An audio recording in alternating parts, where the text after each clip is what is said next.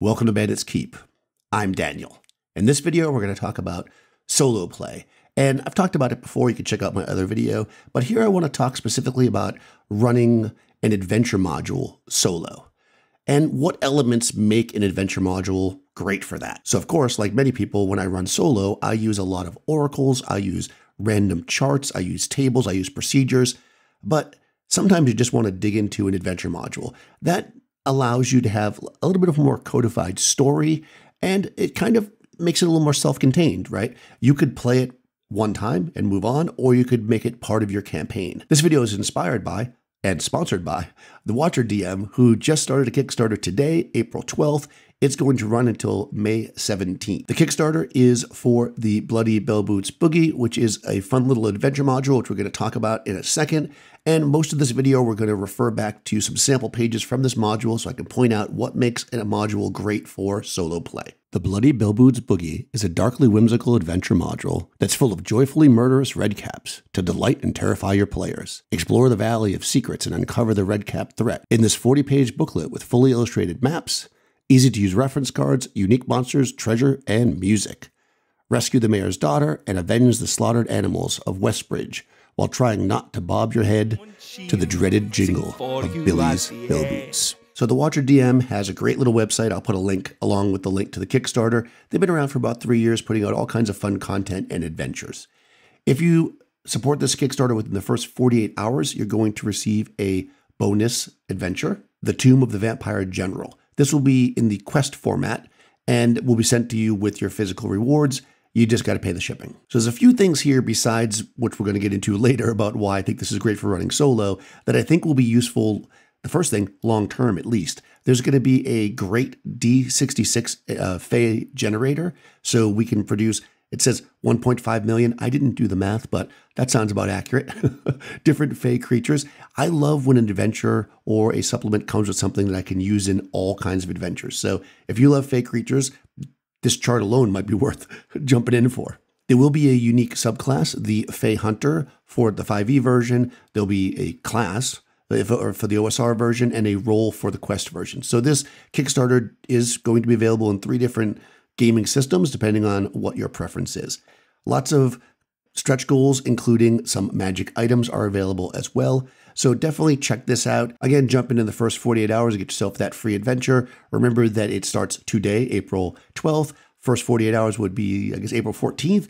And on May 17th, we are closed. So jump in now when you have the chance. You can find a link to the Bloody Bell Boots Boogie Kickstarter in the description below and as a pinned comment.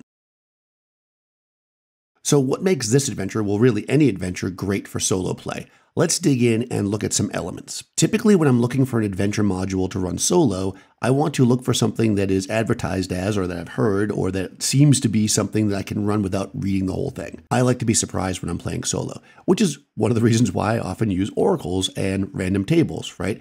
I don't want to know the story or how the story ends theoretically, right, before I get into it. And an adventure like this one that is more location-based, and while it does have an overall plot, you can do one location at a time. We don't need to read all the ways to the end to be able to run it properly. Some things that are long adventure paths that I might run with my group are like that, right? You want to read the entire book so you have an understanding of what's going on. This adventure and adventures that I like for solo are broken up into little chunks. There's an overarching idea, but overall, each individual location is broken down in a way that you can run it without having read it before. So we're looking at Adventure Area 1, the river crossing. And what you'll notice is there's a bunch of bullet points. These bullet points give us some setup, right? What we initially encounter when we enter the space. So we look through it, birds have gone silent, a bridge with a sign that says Billy's Bridge, right? So we have this that we can kind of narrate ourselves in. We also have hidden things. So as we explore, rolling dice for searches or however you do it in the system you're playing, you can start to reveal these hidden things. And then, of course, there's an NPC here. And what we have that's very nice here is we have a why do they fight? So we get some information about this NPC, why they would fight, and how we want to handle the situation solo. We can use that to help influence our roles that we make on the Oracle or just any decisions we make. What's nice about this particular adventure is that and I'm going to talk about this in a second with the maps, but it actually moves you from area to area and interludes and stuff and kind of tells you where to go, which is very nice. So we don't have to look at an overall map, which again, keeps things a little more secret from us. So when we look here at Area 2, the cavern's entrance, we have, again, a lot of the same features, but you'll notice that there's just a chunk of the map. I love that. When I'm looking for an adventure that I want to run solo, I love adventures that just give me a piece of the map that I need in each area.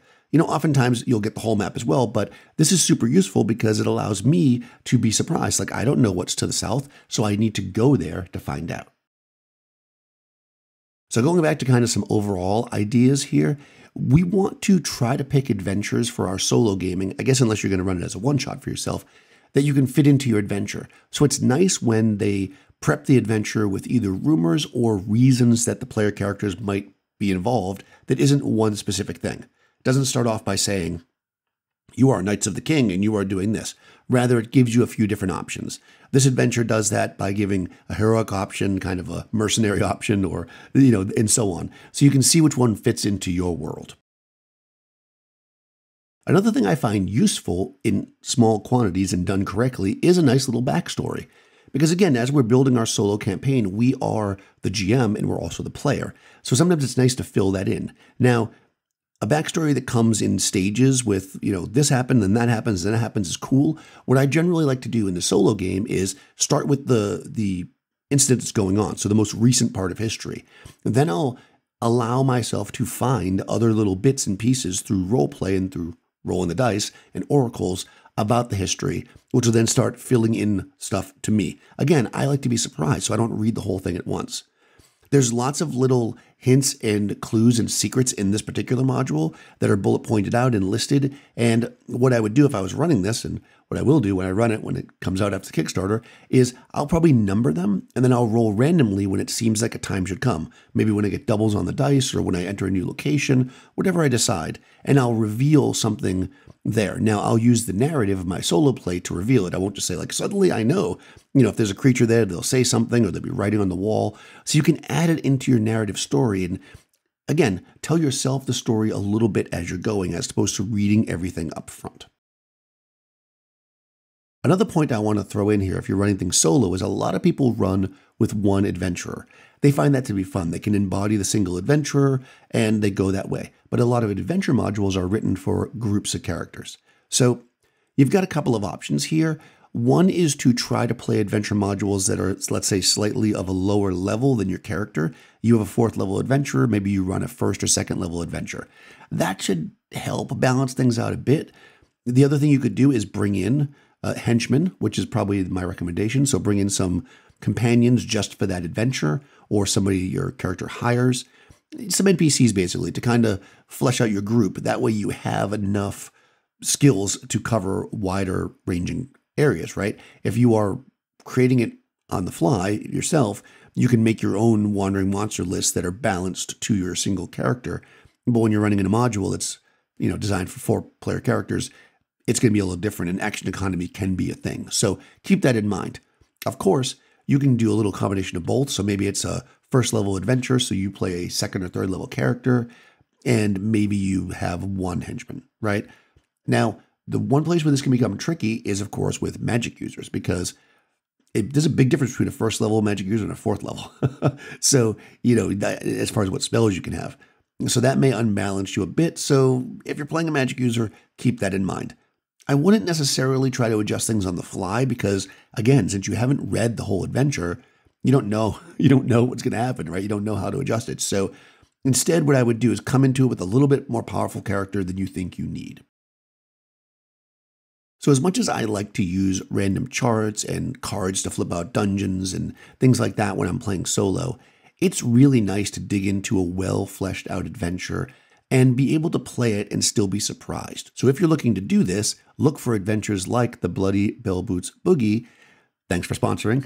Again, link in the description, where you can play out each scene or each area as they go. You don't have to have read the whole module up front. Secrets are revealed a little bit at a time, and you can, again, build your narrative as you walk through it. Be surprised by the adventure, but also know there's something tight here, some finished product that you are actually able to enjoy. Again, thanks WatcherdM for supporting. Check the description below for a link to the Kickstarter page, also their page. I'll also pin the comment, so people that don't like to look in the description for some reason, I'll pin a comment that has the link to the Kickstarter there.